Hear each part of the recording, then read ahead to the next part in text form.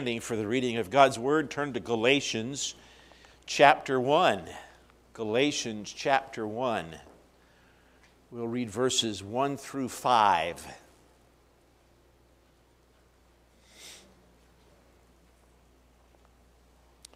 Paul, an apostle, not of men, neither by man, but by Jesus Christ and God the Father, who raised him from the dead, and all the brethren which are with me, unto the churches of Galatia. Grace be to you and peace from God the Father and from our Lord Jesus Christ, who gave himself for our sins that he might deliver us from this present evil world according to the will of God and our Father, to whom be glory forever and ever. And everyone said, Amen. Let's bow our heads. Father, we thank you for your word. We pray that you will bless it to our hearts in Jesus' name. Amen. Thank you. Go ahead and be seated. This morning we begin a study of what was probably Paul's first book. The book of Galatians was probably written between his second visit to Jerusalem and the Jerusalem Council. A little bit farther along in the book, we'll get to the Jerusalem Council and we'll talk about James and the other apostles and some of the discussion that took place regarding the issues here. But for now, we'll look at Acts 13 and we won't get to 15. But in Acts 13, Paul was sent out from the church at Antioch. They were there, they were ministering, they were praying, and it says that the Holy Ghost sent Paul and Barnabas out from the church at Antioch, and as they traveled, they went on a missionary journey. And near the conclusion of that first missionary journey, Paul's ministry focused in the area, the region of the churches of Galatia. And so that was where Paul founded these churches, and now he is writing to them. We're not sure exactly how much time has passed because Paul is surprised that they have so soon made this shift. Probably not a whole lot of time has taken place. In the passage we'll look at next week, Paul says, I marvel, I'm shocked that you have so soon removed yourself from the gospel that I preached to you. So there was some false teachers who came in behind Paul, and Paul writes this letter to confront the false teaching and to call them back to the truth of the gospel. The whole question relates to the fact of how do Jews and Gentiles relate within the body of Christ. All of the apostles were what? They were all Jews. All of the apostles were Jews. Jesus chose them. In fact, in Matthew chapter 10, when Jesus first sent them out, he told them to only go to Israel, not to go to the Gentiles, not to go to the Samaritans, but only to the lost sheep of the house of Israel. Of course, that was the gospel, not of the cross, but the gospel of the kingdom. They were preaching the gospel of the kingdom. And when Israel rejected him, Jesus set his face to go toward Jerusalem, and he moved in the direction where he knew that he would ultimately become the sacrifice for our sins. Now, turn to Acts chapter 10. I want to talk a little bit about this Jew and Gentile issue because it's very central to understanding the book of Galatians. Acts chapter 10. You all have seen the picture at some point of how a stork delivers the baby, and he's got the cloth, like the diaper or something, and it's all corners are tied up, and in the bottom of that is the baby, right? We all know that's not how babies get here, but in any case, I want to call your attention to that kind of a sheet that the baby's wrapped up in, all right? That's probably something like, only larger, the vision that Peter has. If you look with me in chapter 10, verse 10, Acts 10:10. Peter is up on the roof about the 6th hour. Now, at the 6th hour of the day, of the morning, 6 hours from sunup puts you at about what time? Lunchtime. It's about lunchtime. And Simon Peter's hungry, and he was ready to eat. And they're getting it ready. While they're getting it ready, it says that he fell into a trance, verse 11, and he saw heaven opened, a certain vessel descending unto him, as it had been a great sheet knit at the four corners and let down to the earth. So you spread the sheet out, you pull the corners up to make that pocket, and inside of that, there's all kinds of animals, all kinds of animals. What does it say? It says, all manner of four-footed beasts of the earth, wild beasts, creeping things, and fowls of the air. Now, how would that have impressed a Jew to see all kinds of animals all put together? That would not have been a positive experience for Simon Peter, particularly since there were no doubt unclean animals, because it says all manner of four-footed beasts and creeping things. I mean, that just kind of gives you the creepy crawlies, doesn't it? Creeping things. And there came a voice to him, rise, Peter, kill and what? Eat. There's all that nasty stuff. It's not kosher. I started to put a picture, a slide presentation, but I don't want to get to the point where that I preach my sermons on PowerPoint. But some of y'all may have seen it. I put it on my Facebook page. I sent it around to all my friends. But it shows a turkey interwoven and wrapped with bacon. Have y'all seen that? And in my estimation, that's the only way the two words bacon and turkey should be used together in the same sentence. But in any case, from Simon Peter's perspective, there might have been bacon in there. And rise, Peter, kill and eat. And that for the Jews, they couldn't do that. Now, he has the vision, the command comes, and Peter says, I love this, verse 14, not so. In 3 words, Peter contradicts himself. Not so, Lord. You see that? How can you say not so and then Lord in the same breath? Peter had kind of done something like that before back in Matthew chapter 16, but we won't go there. And so I've never eaten anything that is common or unclean. I don't eat that. It's got to be kosher. Got to be kosher. The voice speaks a second time, and it says, what God hath cleansed, that call not thou common.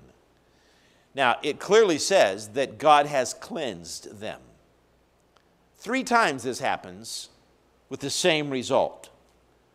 And Peter doesn't eat. He just can't bring himself to have a ham sandwich.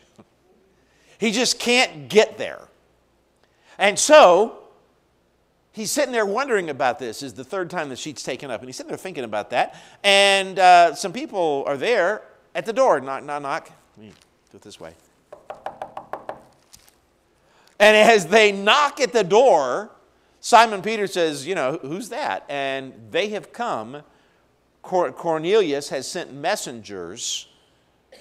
And they come and they say, look, we want you to come down and tell us the message. Cornelius was praying and an angel appeared and said, bring you. And so here we are and we think you should go. And Simon Peter wasn't really sure about that, but he just seen this vision, and the message was, what God hath cleansed, don't call it unclean. And how did the Jews feel about the Gentiles? Unclean. Unclean. Dogs, nasty, yeah. I mean, we see that in, it's not fit to give the children's bread to the dogs, the Syrophoenician woman and all this kind of stuff. I mean, they were unclean, they were nasty, they were common. And so, anyhow, Peter receives these men and he says, okay, fine, God spoke to me, I'll go. He goes and he gets there, verse 34. I tell you what, I want to go, before that, I want to go to verse 33. He meets Cornelius. Cornelius says, God spoke to me and God told me and I sent and brought you and here you are and it's good that you've come. Verse 33, immediately therefore I sent, thou hast done well that thou art come. Look at the last half of verse 33.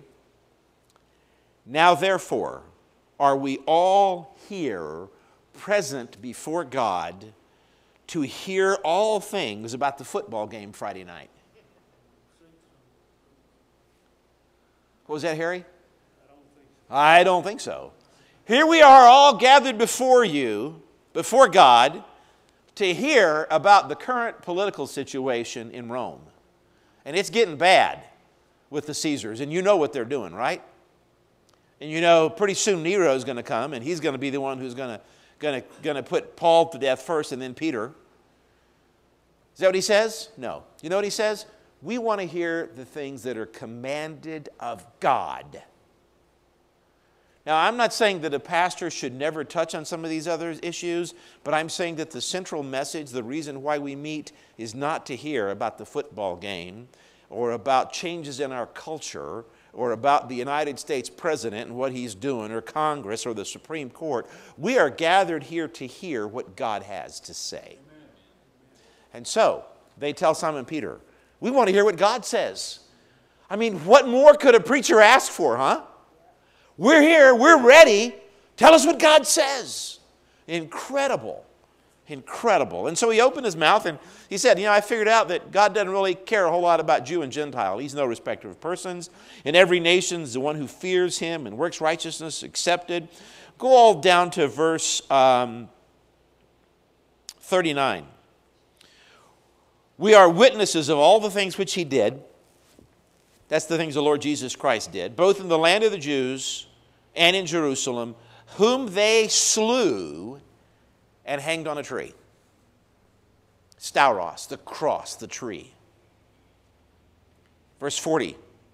Him God raised up the third day, showed him openly, not to all people, but to witness chosen before of God, even to us, who did eat and drink with him after he rose from the dead. One of the false teachings in the early days of the church taught that Jesus wasn't really flesh. He looked like flesh, but when he walked on the beach, there were no footprints. That's one of the errors. And this is very clear. He was flesh. We ate him. We touched him, John says.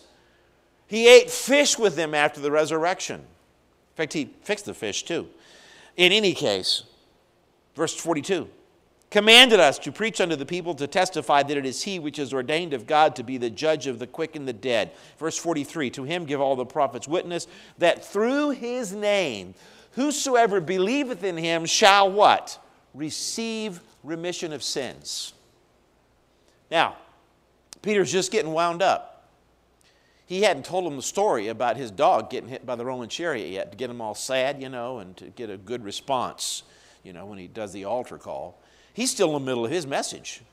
And right in the middle of his message, guess what happens? Verse 44. While Peter yet he's not even done. He's still talking. He didn't even stop to get a breath. He's still talking. While Peter yet spake these words, the Holy Ghost fell on all of them which heard the word. They of the circumcision, that's going to be an important phrase. Those who are of the circumcision are Jews. And sometimes those who are of the circumcision are those who are Jews who want to insist that Gentiles keep all the law. We'll develop that in a minute, a little bit more. So the Jews were astonished, as many as came with Peter. He didn't go alone. He brought some others with him as witnesses. Because on the Gentiles also was poured out the gift of the Holy Ghost. Gift of the Holy Ghost is the indwelling presence of the Holy Spirit of God. It was one thing for Jesus to speak to the 12 in the upper room, the 11, and breathe on them and say, receive the Holy Ghost. It's something else, and of course for it to be poured out on all the Jewish believers, Pentecost, Acts chapter 2, 120 or so of them there, the apostles. It's something else when the Holy Spirit is poured out on Gentiles. In fact, it didn't even wait till the apostle laid hands on them. The Holy Spirit came in the middle of Peter's message. And so, Peter asks, verse 47, they spake with tongues and they magnified God. One of three instances in Acts where people speak in tongues. Acts 2, Acts 10, and Acts 19, the disciples of John at Ephesus. Interesting, in Samaria, it doesn't tell us that they spoke in tongues. In other places, people get saved, they believe on the Lord Jesus Christ. In fact, go back to Acts chapter 2. Probably one of the greatest revivals of all time. Peter says, repent and be baptized, every one of you, in the name of Jesus Christ for the remission of sins. It's the repentance and faith that brings remission of sins, not the baptism, but that's what they normally did. So go to verse 41. Then they that gladly received his word were baptized. You know what it doesn't say anything about there? Nothing about tongues. In fact, if you go to end of verse 41, there were added to them about 3,000 souls. 3,000 got saved, no tongues. Verse 42 says, they continued steadfastly in the apostles' doctrine, fellowship, breaking of bread, and prayers. If you look at the front of your bulletin, that's where this came from. Discipleship, worship, relationship. They continued in the apostles' doctrine, that's discipleship. Fellowship, that's relationship. Breaking of bread and prayer, that's worship. That's where this came from. That's why it's there, grounded on the Word of God because of the cross. In any case, no tongues there. In any case, back to Acts chapter 10. They baptized them. They have already received the Holy Ghost. They had already believed. They believed, they were saved, they get baptized. That's a symbol of their faith. Now, all the apostles continue on to chapter 11. All the apostles and brethren which were in Judea heard the Gentiles also received the word of God. That's kind of strange. That wasn't what we expected, that the Gentiles going to get the word of God. And so Peter comes back. And here it says, they that were of the circumcision. Now, all the church was Jews. So this seems to especially call out some who were saying, you got to be circumcised. Got to do that. Because that's what Galatians, that's what was going on. Acts chapter 15, look to 15:1. The church at Antioch sends Paul and Barnabas back up to Jerusalem. Incidentally, it didn't matter where you came from. Antioch was north of Jerusalem, but whenever you went to Jerusalem, you always went up to Jerusalem. Whenever you left Jerusalem, it didn't matter if you went north, south, east, or west, you went down from Jerusalem. So they went up to Jerusalem. Why? Because certain men came from Judah, taught the brethren, and said, except ye be circumcised after the manner of Moses, ye cannot be what? Can't be saved. So those who were of the circumcision were the ones who were arguing for that. And so they called Peter in and say, these guys are Gentiles. They can't get saved. How can that be? I mean, they're nasty. They eat bacon. Praise God. Anyhow, so they contend, verse 3, saying, thou wentest in to men uncircumcised and did what? Back in 11:3, I'm sorry, I didn't mean to leave you. Acts chapter 11, verse 3. You went to the men who were uncircumcised and you did what? You ate with them. I mean, did you have a ham sandwich, Peter? I mean, that might be the idea. The question, Peter rehearsed the matter from the beginning. He told them the whole story. Here's how this went down, guys. God gave me a vision. God told me what God's cleansed, don't call unclean or common. God sent me up, down. I went to preach to them, and the Holy Spirit was poured out on them. In fact, look at it. And of course, he gives his argument back and forth. I said, God, I can't eat that. It's in verses 7 and 8. And he says, I didn't go easy. You know, I went along with this thing, but God dragged me kicking and screaming. You know the footprints in the sand, right? I love that little poem, Footprints in the Sand. I saw a new version of that the other day. It's been some time back. But it says, the guy says, you know, Lord, why in my heart, deepest hour was there only one footprint in the sand? And he said, my child, those were times when I carried you. And the guy looks back and he says, what are those two footprints and those two ruts going along beside of it? He says, my child, those are the times I dragged you. Sometimes, you know, it seems like God has to drag us kicking and screaming. And Peter wanted him to know I didn't go easy. I didn't surrender on this thing easy. But I'm there. I went down and I preached, and the Holy Spirit told me I should go. Verse 15, as I began to speak, the Holy Ghost fell on them as on us at the beginning. We won't go back to Acts chapter 8. You can go back and read it later. But when the Samaritans believed, they did not get the Holy Spirit until the apostles went down from Jerusalem. And they said, you've believed? And they said, oh, yes, we believe in Jesus. So the apostles laid hands on them, and then they got the Holy Spirit. Imagine if the Gentiles in the household of Cornelius had believed but not received the Holy Spirit the same way they did in Acts chapter 2. But the apostles had to come down, then lay hands on them. Guess what? It's always, yeah, you know, you're saved, but it's only because we gave it to you. Do you see that?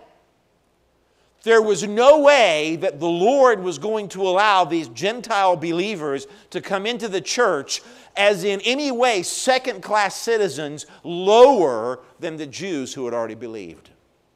So they received the Holy Spirit, they received the baptism in the same way, it says. And then I remembered verse 16, how the word of the Lord said, John indeed baptized with water, but ye shall be baptized with the Holy Ghost, for as much then as God gave them the like gift as he did us who believed on the Lord Jesus Christ. What was I that I could withstand God? Look at the ruts. He dragged me, but hey, I mean, it was God, you know. I mean, we wound up there anyway. I didn't want to go, but there we are. I couldn't withstand God. Verse 18, they heard these things, they what? They held their peace. They became silent. It's like, okay. Inside they're saying, but I still don't like it. Do we see that? That was how they felt. So between here and the Jerusalem Council, Paul is on his missionary journey, Acts 13 and 14, and he establishes the churches in different areas. And one of the areas is southern Galatia. And so as he goes, as he gets there, as he preaches, they receive Christ. Then he goes back to Antioch. We don't know how long he'd been back at Antioch, but in Antioch, he writes this letter. And so keep that in mind. Go with me now back to Galatians. And let me just say, there from time to time, we'll talk about some of the historical notes and the background and some of the significance of that. You've kind of got to have the whole picture, or you're not going to know how it's going to fit. Oh, one more thought I want to go back to. We already read Acts 15:1, except you be circumcised after the manner of Moses and Abraham, you cannot be what? What did it say? They were teaching you cannot be saved. You can't be saved. That's what Acts 15:1 says. This is not something that is as much of a cultural issue today, but for the Jews, it was a big cultural issue. Circumcision was the covenant symbol. I mean, can you imagine on church membership card, a little box, check here? Never mind. Okay, there was an attorney. His name was John Strange. I like attorneys. I've got a couple who are good guys that I know, that friends of mine. And John died. And he made a special request that when he died, they would put on his tombstone simply, they wouldn't put his last name. They would put John, an honest attorney. Because he knew people would walk by, look at that and say, that's strange. This whole question about, you know, for our culture, that's strange, right? It seems strange. But we have other things that we impose. And so, although this is the issue going on in Galatians, this was the issue going on in Acts, 13 and 15, and it seemed to continue for some years in the early church, at least up through the destruction of the temple in AD 70. Once the temple's destroyed, no more sacrifice. Israel's done, so the Jews kind of lost a little bit of their standing and the input that they had. But it was a serious issue. Today, there are those who say, well, you got to be baptized. There are those who say, you got to be baptized in my brand of church. Because if you got baptized in a different brand, that doesn't count. There are those who say, you got to join my church. If you're not part of this holy church, yeah, you may make it, you may not. And some would say, you're not part of this church, you ain't making it, period. And we have sometimes a list of rules of what we want to impose upon people. If you're a believer, you got to do this. Have any of y'all ever come across any of that kind of stuff? And it might not quite go that far. It might hit what we'll get to in chapter 3 of Galatians, Well, okay, you can be saved, but you can't really love God unless you do this. If you really love God, you're going to keep my list. And groups have their lists. Amazing. Now, if they're reading it from the Bible, put it in context and say, this is what believers should do. Never make salvation dependent on that. Let me give you a statement. You've heard this before. Faith alone saves. But faith that saves will not be alone.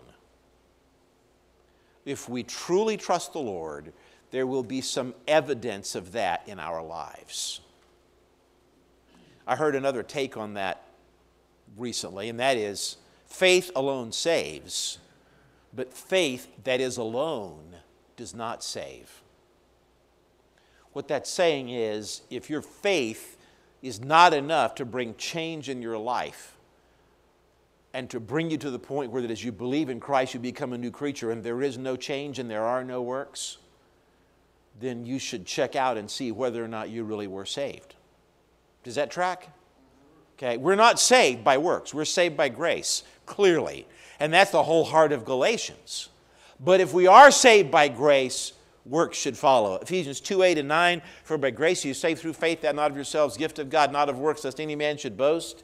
Then it says, for we are his workmanship, created in Christ Jesus, unto what? Good works. Ephesians 2:10. We are not saved by good works, but when we are saved, we are to do good works. All right. Sorry, I maybe shouldn't have gone there with all of that on that cultural custom, but for us it seems so strange that we need to kind of put it in perspective and understand that that was pretty much a major idea. Book of Galatians is a thorough presentation of the truth that salvation by grace is apart from works of any kind. It's apart from the law. It's apart from any kind of works. Go to Galatians 2:16, and you can go back to Galatians. We're going to be here for a little bit. Galatians 2:16. This is a key verse in Galatians. We'll refer to this often in our study. Galatians 2:16, knowing that a man is not justified. What's justified mean? Declared righteous. Before God, we are declared righteous. And we did Romans 4. How is Abraham justified? Not by works, but by faith. Now, he later demonstrated his faith with his works, but that was decades later that James refers to that. So he was saved by grace through faith in God. That was his righteousness. All right, now, so knowing that a man is not declared righteous, not justified by the works of the law, but by the faith of Jesus Christ, even we have believed in Jesus Christ, that we might be justified by the faith of Christ and not by the works of the law. For by the works of the law there shall what? No flesh. No one will become righteous by keeping the works of the law. And Paul stresses that, and that's foundational, and we need to keep that in mind. Now, in Galatia, Paul leaves, and right behind him come some false teachers, perhaps even claiming to be apostles. Later we'll see that they said they came from Jerusalem. They came from James, just like we read in Acts 15:1. And they say this is what it is. And Paul doesn't really count. Paul was saved after Jesus died and went back to heaven. And so Paul doesn't know anything about Jesus. All Paul knows is what the apostles gave to him. And so he's kind of like, he's an apostle, but he's kind of like second level down. And Paul stresses, no. God called me. Jesus called me. No one else did. And this introduction, standard letter, and this is the way that letters were written, it would be from A to B. Hello, how you doing? It's got the author, it's got the recipient, and it's got a greeting. And only in Galatians does Paul expand on his apostleship. Let's look at verse 1, Galatians 1:1. Paul, an apostle, then what does he say? Not of men, neither by man. You know what he's saying? Nobody called me to be an apostle in Jerusalem. Nobody in Jerusalem did. Not Peter. Not Barnabas. Not Matthew. Not John or James or anybody else. Nobody, of course, James was dead by this point. Nobody else called me to be an apostle. Not of men, neither by man, but by who? By Jesus Christ. And not only by Jesus Christ, but Jesus Christ and God the Father. And Paul can't mention Jesus and God the Father without talking about the what? First verse. God the Father who what? Raised him from the dead. That's the essence of the gospel. That's the foundation of the gospel. We've looked at 1 Corinthians 15, how that Christ died for our sins according to the Scriptures, and that he was buried, and that he rose again the third day according to the Scriptures. That's the gospel. Okay? And so Paul can't even get into it without going back to the gospel. And the gospel is foundational for all that he's talking about. And so he introduces the cross right away. But he has to begin with a defense of his call as an apostle of Jesus Christ. I want you to understand this. It is impossible to attack his message without attacking the man himself. When they say, you can't believe what he says, he's wrong. When Paul has come and declared to him, thus saith the Lord, they are attacking Paul himself. Do we understand that? And so that's what they're doing. And so Paul has to start out with a defense of himself. Apparently, some people in Galatia were buying it. Next week, we'll look at different gospels. That'll be our title next week, different gospels. There's a lot of different gospels out there. You can go to churches, and one of the most popular gospels today is the health, wealth, and prosperity gospel. You love Jesus, he'll give you money. I mean, that would be nice, wouldn't it? Okay? But it's not Scripture. In fact, hold your spot here and go back to Hebrews. Go to chapter 12 and we'll go back a few verses. I didn't put this in your notes, so you can write this one down. Hebrews, and again, this is the one that tells us the man's supposed to be the one who makes the coffee. Hebrews. All right, go to Acts 12. Flip back just a few verses and go with me to... We've got all the other ones listed as faith. Abel, Enoch, Noah, Abraham and Sarah, Isaac and Jacob, Joseph, Moses, Joshua, Rahab, all of those. And it's like, hey, they were faithful. Their dead came back to life again, verse 35. Here we are, verse 36. Are we there? Hebrews 11. Hebrews, coffee. I know, we're going to go to 12 and then go back to the end of it. If you're in 12, just go up about 6 verses. You'll be there. Verse 36. Others had trial of cruel mockings and scourgings, yea, moreover, of bonds and imprisonment. They were stoned. They were sawn asunder and were tempted, were slain with the sword. They wandered about in sheepskins and goatskins, being what? Destitute and afflicted, tormented. You know what popular theology says today? Well, if they were of God, if God called them, they wouldn't go through that. The flip side is no, because they were called of God, they went through that. In fact, it says in verse 38, destitute, afflicted, tormented, verse 38, of whom the world was not worthy. They wandered in deserts, mountains, dens, and caves of the earth. And these all, having obtained a good report through faith, received not the promise. And of course, the promise is the coming of the Lord Jesus Christ. They didn't get it all, but they were faithful. They were faithful. So here's Paul. All these trials. Some would say, well, Paul, if you were really of God, they wouldn't be opposing you. Oh, really? What did Jesus say? All that live godly in Christ Jesus shall suffer. Let me ask you this. Was Jesus of God? We can go a step further. Was Jesus God? Yes. And what did they do to him? See, we have this idea in our culture, and we can't wrap our heads around the fact that bad things happen to God's people.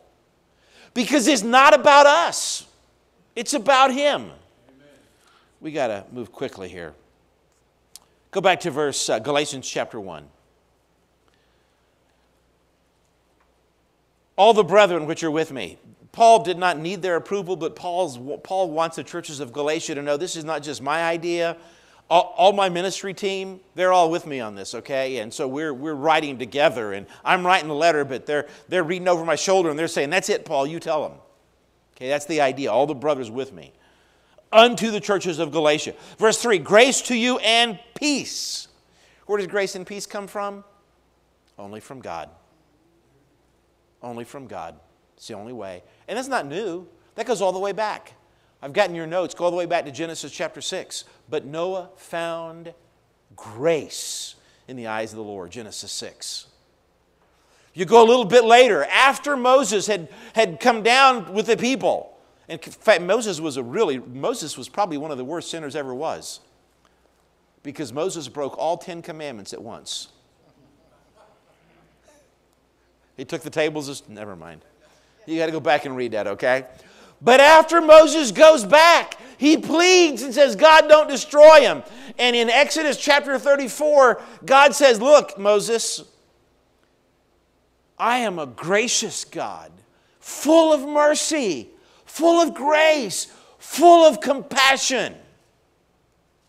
Even after Israel has just seen all the deliverances of God and then turned right to an idol. God is gracious. Aren't you glad he's gracious? If he were not gracious, as many times as we've messed up, you know what we'd be? Crispy critter, greasy spot right there in the dirt. That's all that'd be left of us. But God is great. And you go all the way up through to Nehemiah till they return from Babylon. And God's grace is still being poured out. And he's reminding them that he's a gracious God. The reference is in your notes. And it's because of God's grace that we have peace. That's the only way we have peace. Verse 4, who gave himself for our sins. That's the heart of the gospel. He died in our place for our sins, that he might deliver us from this present evil world. Go to Ephesians 2, just a few more pages over. Did I say I was only going to be in Galatians? Did I say that? Good, okay. I hate to go back on that. We're going to try to mostly be in Galatians. Here's one. Ephesians 2:1, you hath he quickened, he's made you alive, who were dead in trespasses and sins. Verse 2, where in time past ye walked according to the what? The course of this world, the system of the age. Apart from God's grace, that's where we all are. According to the prince of the power of the air, the spirit now at work, that now worketh in the children of disobedience, among whom also we all had our conversation, our lives in time past. Verse 4, but God who is rich in mercy. Verse 5, even when we were dead, he quickened us together with Christ. He made us alive. What does he stick in right there at the end of verse 5? By grace. By grace. That's how we're saved. By grace. Of course, in 7, 8, and 9, he pours it all out. But look at verse 7. Ephesians 2:7. That in the ages to come he might show the exceeding riches of his grace in his kindness toward us through Christ Jesus. You know why he saved us? That in the ages to come, his grace and his mercy and his glory might be revealed. in that he saved us. See, we think it's about us. You go back to Deuteronomy chapter 7, verse 5, 6, 7, and 8, right around through there. God tells the Jews, you think I called you because you were such a great people? You were just a little nobody. God says, I called you because of my grace. I called you because I chose to love you, and I chose to love you to demonstrate my grace and my power over such a little tiny nation as you. It's not about Israel. It's not about us. We're in Ephesians. Go to chapter 1. Verse 19. Well, we better get verse 18 too. It's got, well, I don't want to go further back. I don't want to take longer. That the eyes of your understanding be enlightened, that you may know what is the hope of his calling and what the riches of the glory of his inheritance in the saints. Verse 19. What is the exceeding greatness of his power to usward who believe, according to the working of whose mighty power? Not our mighty power, his mighty power. Which he wrought in Christ when he did what? Raised him from the what? Raised him from the dead. The resurrection. God who raised up Jesus, verse 1. And he couldn't even get through one verse without mentioning that back in Galatians. Set him at his right hand in heavenly places. Far above every principality, power, might, dominion, every name that is named. Above every name that is named. Not only in this world, but in the world to come. There is no other name worthy to be praised. Jesus Christ the Lord, the great Emmanuel, the great I am, God with us. No other name. All things under his feet, gave him to be the head over all things. Now go back to Galatians. We'll wrap up. Verse 4, gave himself for our sins that he might deliver us from this present evil world. Look up Romans 12, 1 and 2. And be not conformed to this world, but be transformed. As believers, we are not to let the world stamp us in its mold. Rather, we are to reflect to the world the image of the Lord Jesus Christ. It's not about us, it's about him. But if we are what we should be when the world looks at us, guess who they will see? They will see him. Do we understand that? Okay? If when the world looks at us, they're not seeing him, we're not a clean mirror. Not conformed to the world. Jesus prayed in I won't turn to it, the notes, it's in your notes. In his intercessory prayer, Father, I pray not that thou shouldest take them out of the world, but that thou shouldest keep them from the evil one. King James simply has evil. It's evil one. The heponeros, the evil one. We're in the world, but we're not of the world. We're not conformed to the world. We are delivered from the world. According to the will of the Father. Verse 5, to whom be glory forever and ever. Amen. You know what that's called? You know what that is when you read something like that? To whom be glory forever and ever. Amen. You know what the word glory is in the Greek? I'm going to give you a hint. In Greek, the word glory is doxa. We have sung it occasionally. Praise God from whom all blessings flow. Praise him, all creatures here below. Praise him above ye heavenly hosts. Praise Father, Son, and Holy. When this says to God be glory forever and ever, that is a doxology from the Greek word glory, doxa. It's not about us. The question is, are we living our lives in such a way that the glory is brought to him? Not living so we'll be saved. We're saved by grace. But having been saved by grace, do we reflect his love, his grace, and his mercy in our lives so that others might be drawn? We bow our heads. Father, I would pray that you'd make us all that we ought to be for you. Whatever you do in our hearts and lives, all the praise and all the glory goes to you. To whom, to you, be glory forever and ever. Amen.